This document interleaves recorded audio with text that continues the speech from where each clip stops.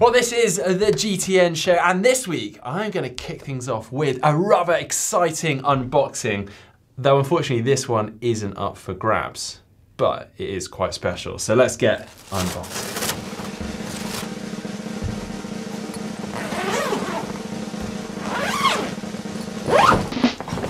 It's our new presenter! Hello, Mark. Fraser!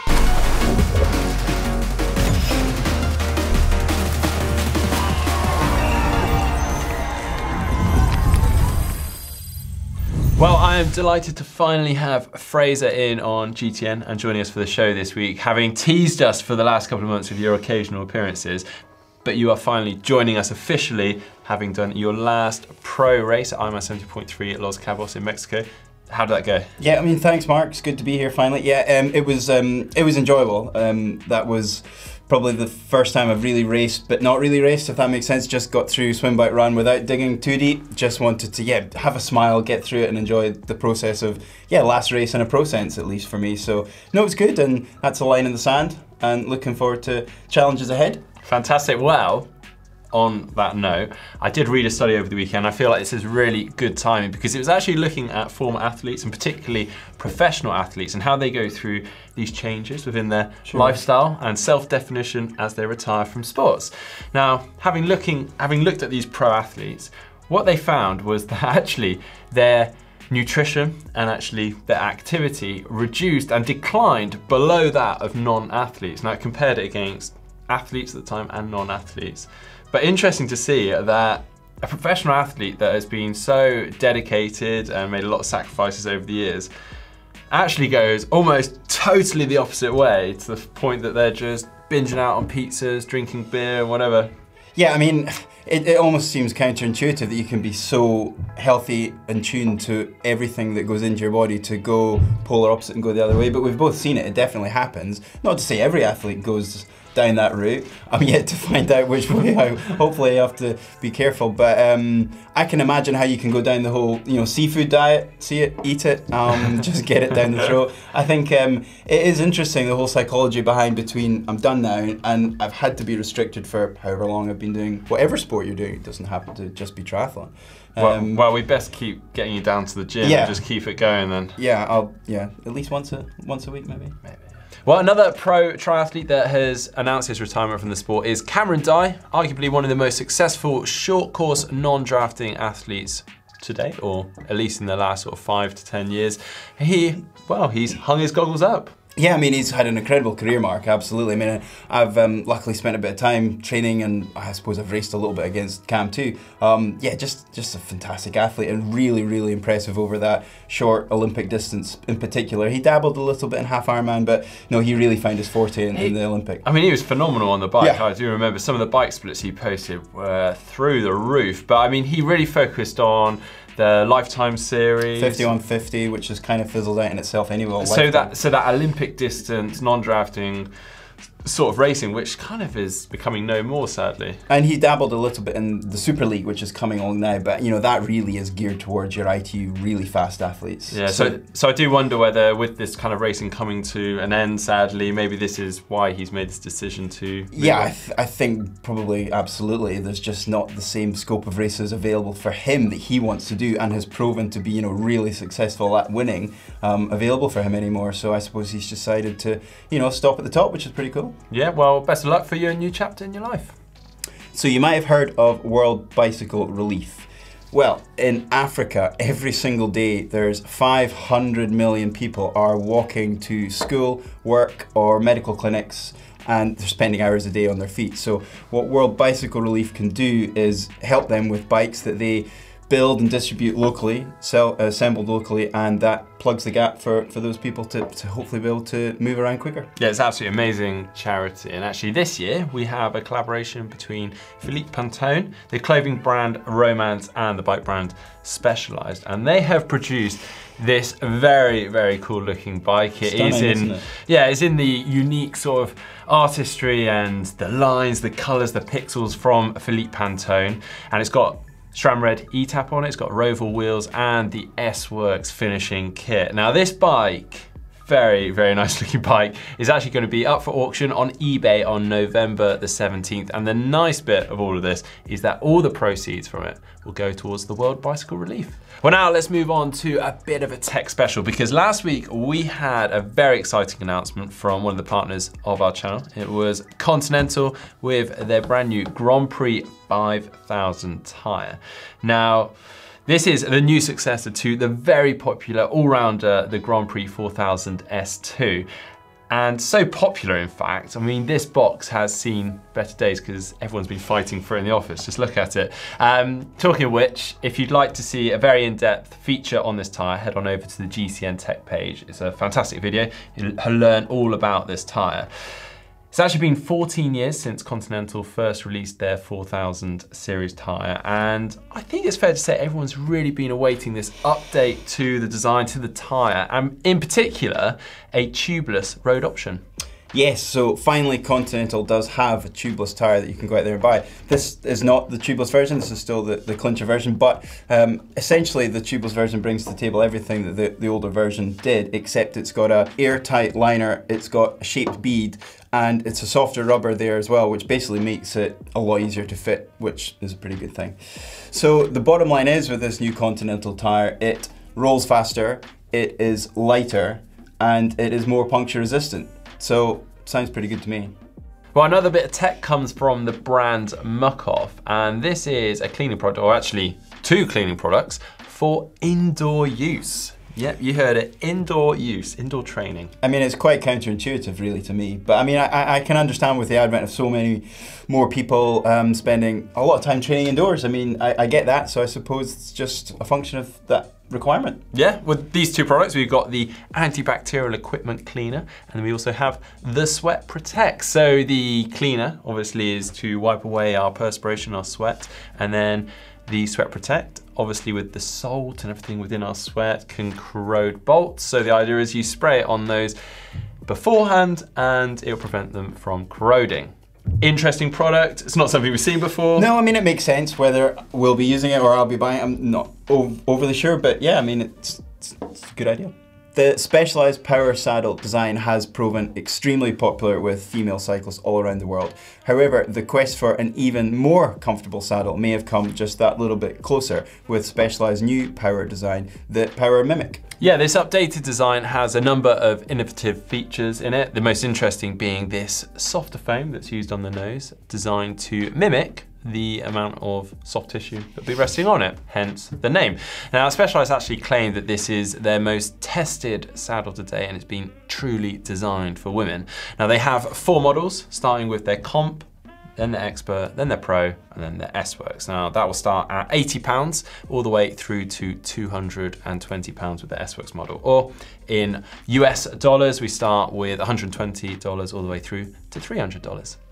So this is something that's been out for a couple of weeks now, but since we're doing a little bit of a tech special, we thought we would include it now to have a little chat. New helmet brand, Hexo, they are designing a helmet which is a 3D fit to your head. So effectively the perfect fitting helmet, which sounds pretty good to me.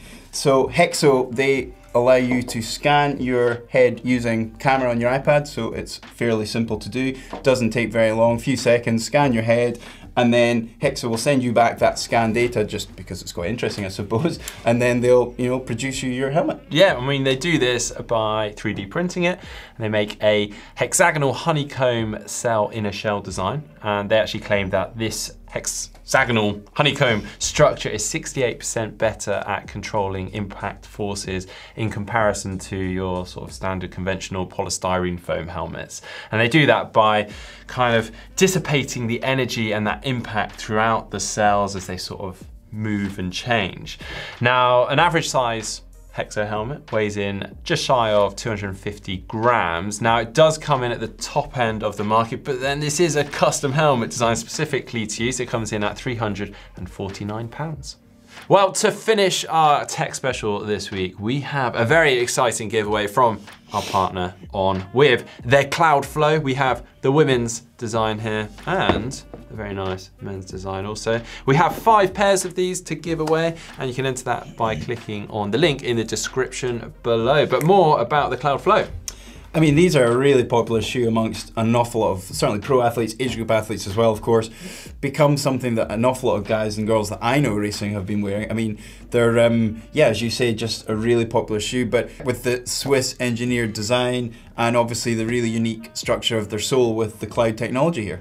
Yeah, I mean, this is designed with the idea of being both responsive in terms of sort of absorbing that energy and bouncing off, cushioned, and also for stability reasons. And it seems to have worked because we all remember Tim Don breaking the Ironman record back in 2017 when he ran a marathon time of 2 hours 44:23 after the swim and the bike. And that gave him 7 hours 40 23. There we go. Yeah, so very impressive. Clearly works for him, and you could get your hands on a pair of these.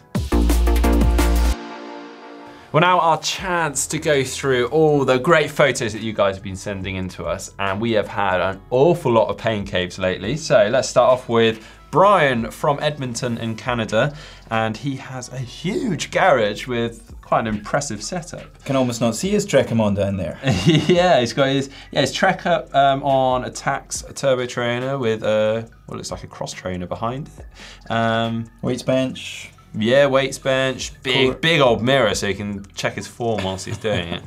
GTN on the TV. Lots of core equipment, Swiss ball. And not forgetting the kid's vehicle there in the corner, and its dog. Very cute. Next one is from Eskil, and this one comes from Trondheim in Norway, and well, he has a fleet of Specialized bikes. Clearly a big Specialized fan, isn't he? He's got a Specialized Shiv up on the wall, then he's got 2 Specialized Venges and a Tarmac. A Tarmac, yeah.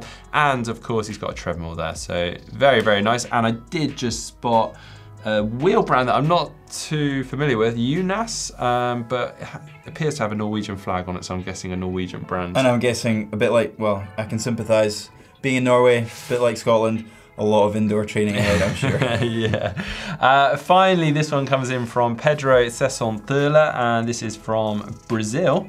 And it's another Specialized, the Tarmac SL4.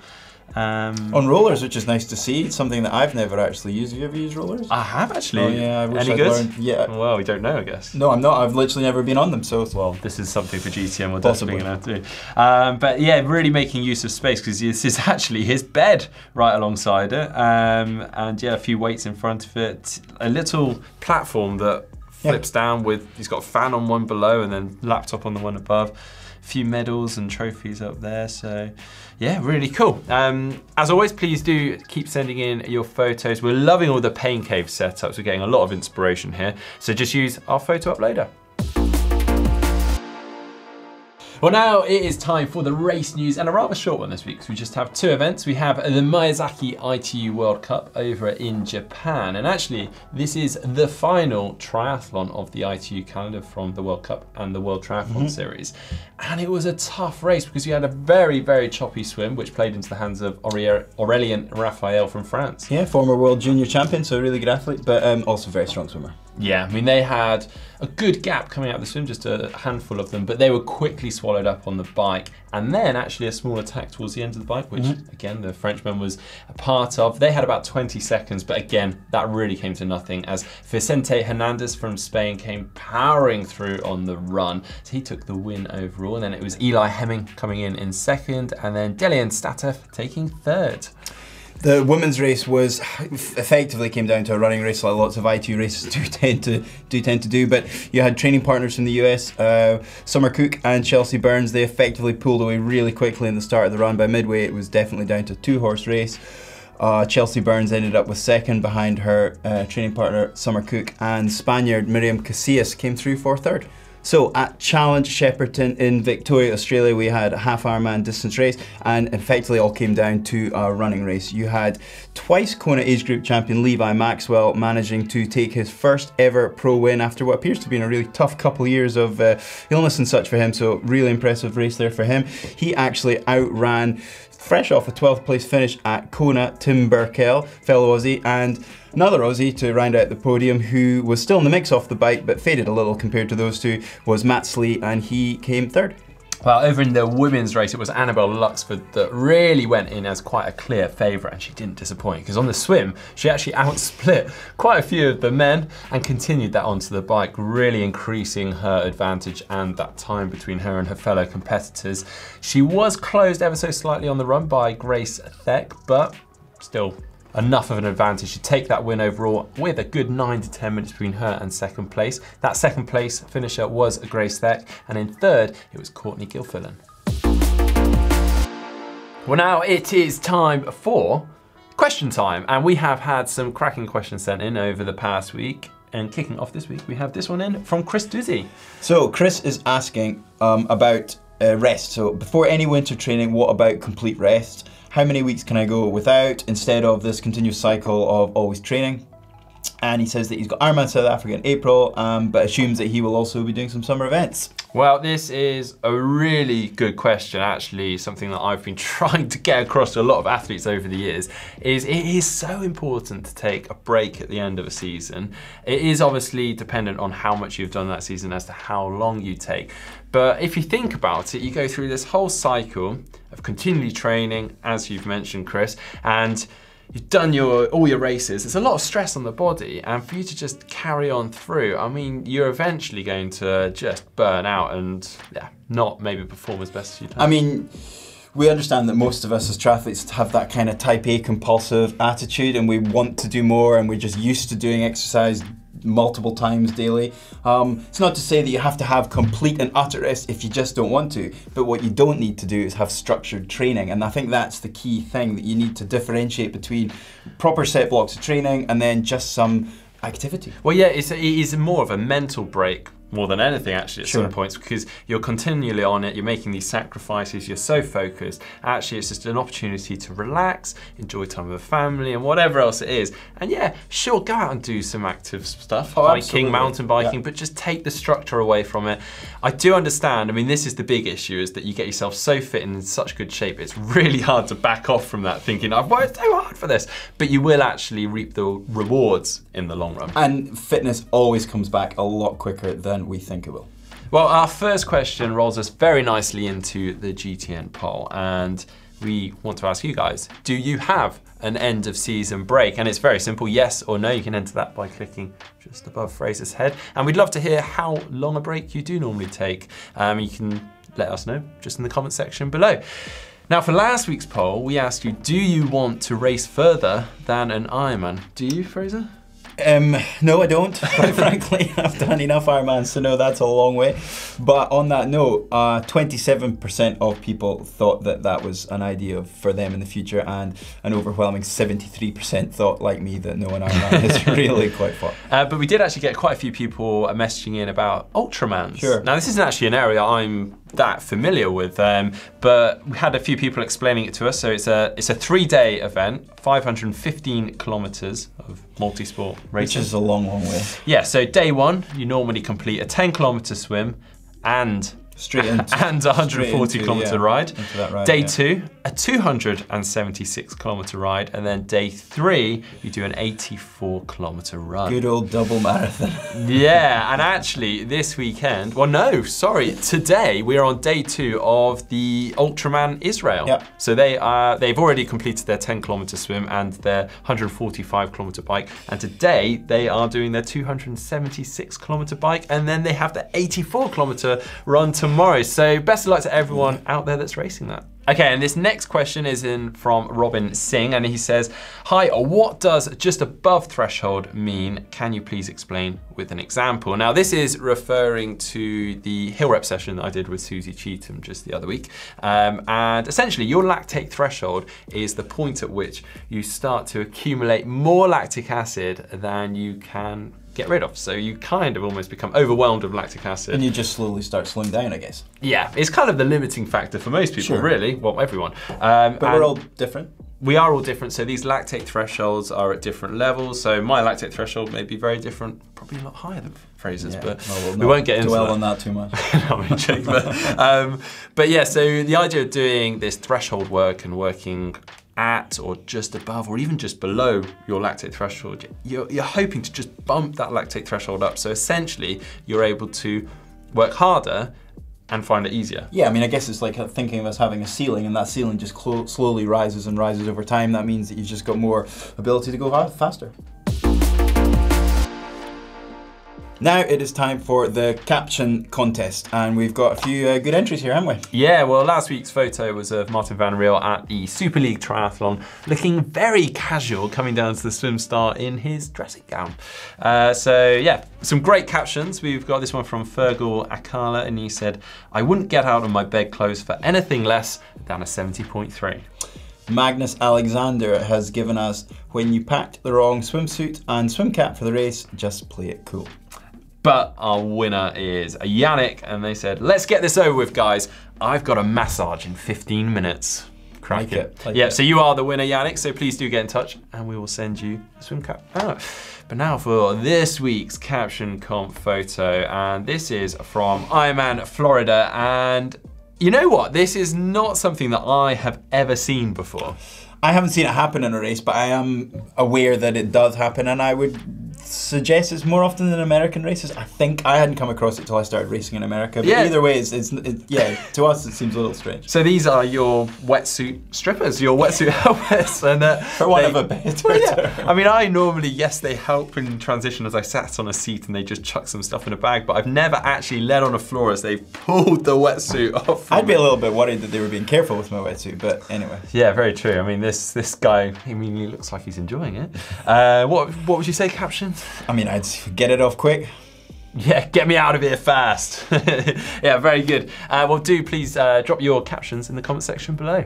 Well, that is it for the GTN show this week, and it has been an absolute pleasure having you in this week, Fraser. And now, forever, because you are part of the team. I know, and actually today, the three of us were heading off to Lanzarote to film an awful lot more videos, so keep an eye out for more great content. Yeah, and there's actually 3 of us now, so we can do some cracking presenter challenges, so stay tuned for those too. Now, if you liked this week's show, hit that thumbs up button. If you'd like to see more videos from GTN, you can subscribe to the channel by just clicking on the globe.